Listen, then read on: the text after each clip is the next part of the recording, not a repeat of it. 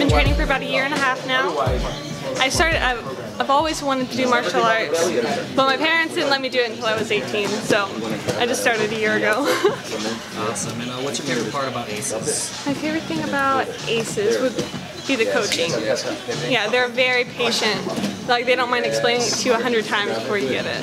Yeah, and then they never get mad at you or anything. They're always smiling. They're more than happy to help. They don't care what questions you have, even if they're silly. I wanted to come to ACES because of Mikhail.